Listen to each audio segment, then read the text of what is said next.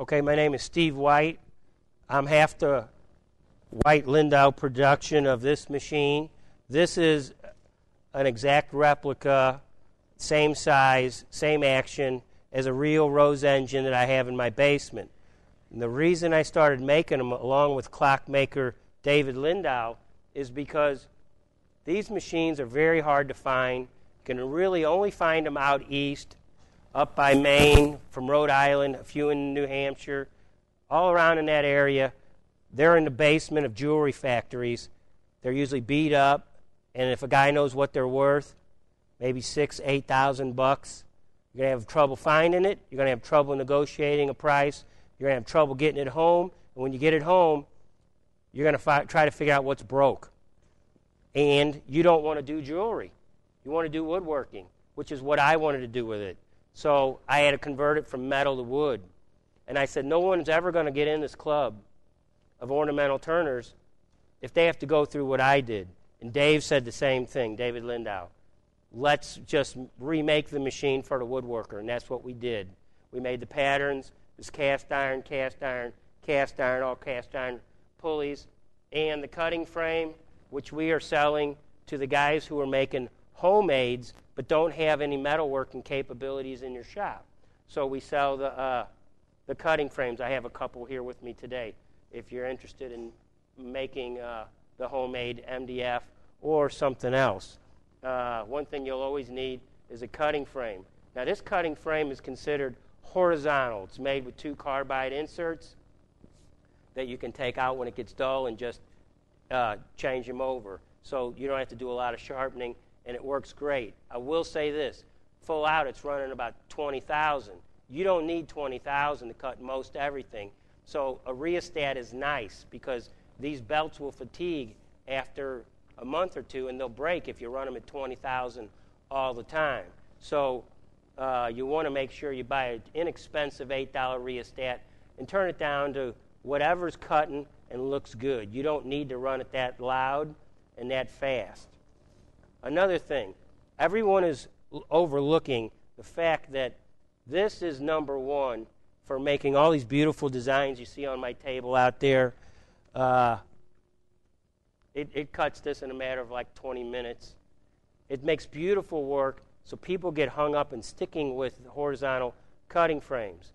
If you switch over and put a Fordham cutter in a small wooden V-block with some hose clamps and stick it in your quick change tool post, and you start using router bits as your cutter, everything you've learned about what it'll do changes, and it turns really neat and very interesting for doing lids on your vessels, doing the bottom of a small shallow plate. It makes things look really sweet. And there's a gentleman out there who sells these small carbide rotary chisels. A few hours ago, I tried to hold his little Dremel tool with these little rotaries in it up against here, and we did it on the side. It made these beautiful little spots all around the side. It's called rotarychisels.com. And that little carbide's going to hold up a long time and do a lot of little interesting things to things that are smaller and bigger. Something else you want to consider. I'm going to pass these 4 around, plus his little rotaries. These are router bits that I found to be really interesting on Rose engine work. So there's at least 5 or 6 in here. They're in their original boxes. I'll start them down here. You could pass them around. So don't overlook router bits, and you can make it fairly inexpensive. Just keep in mind, if it's this big around as your router, it's not going to fit on here unless your table's lower. So you're going to need half the diameter between here and your base. So you can't get it too big. A flush trim router might work. So now you know a little bit about the machine or a little about me. I'm going to explain here something you all should be aware of, and that is this is a Rose engine, and it rocks back and forth.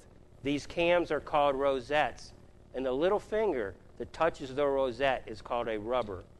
And Rose engine falls under the category of ornamental turning. It's a pie. Ornamental turning is a pie with three sides. They're all equally divided. Those old Holzapfel ornamental turning lathes are very expensive. A cheap one would be $10,000 to $15,000, and one fully decked out could be as high as $90,000. That cuts me and everybody else out of the picture. And that's why this stuff never took off. So Holzapfel has 33% of the market. The other 33 is called engine turning. What is engine turning?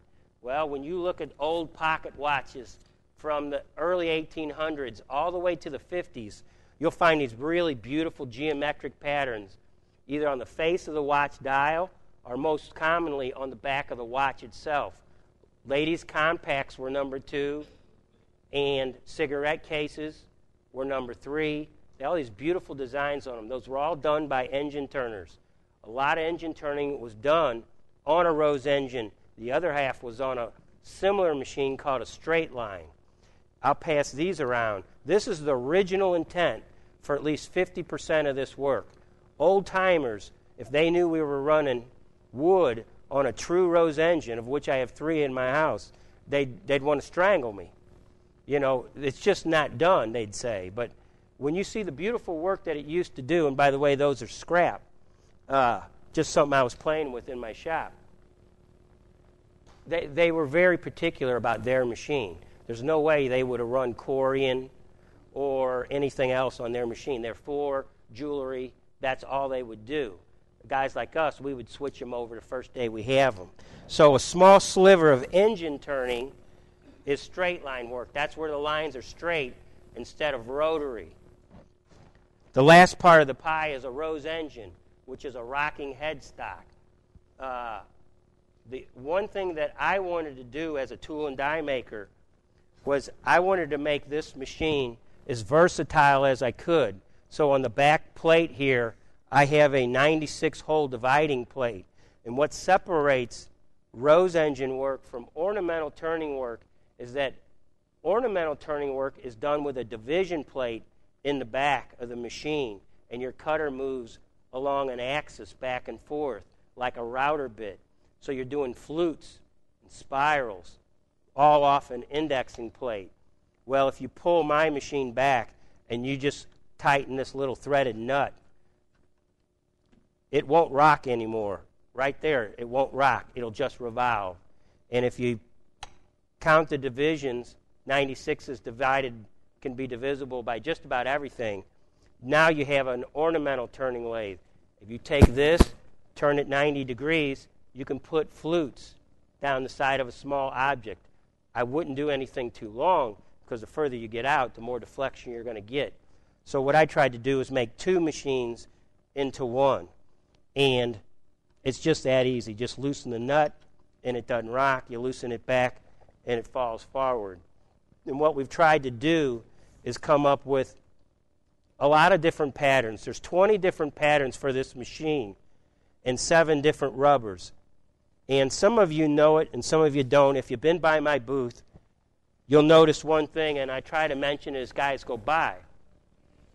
Every rosette pattern has 2 different patterns that come off of it, a shown and a mechanical opposite. When you're cutting on this side of center, from the center line to the front of the machine, your pattern on your wood looks like your rosette.